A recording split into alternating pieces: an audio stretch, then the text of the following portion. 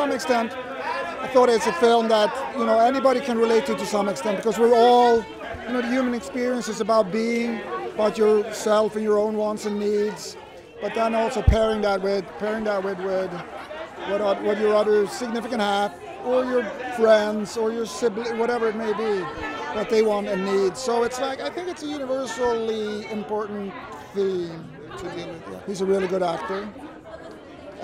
I do believe in comedians doing serious roles, because I think you as a viewer, when that comedian is kind of deprived of all the, you know, the frills around his comedy, he becomes very naked.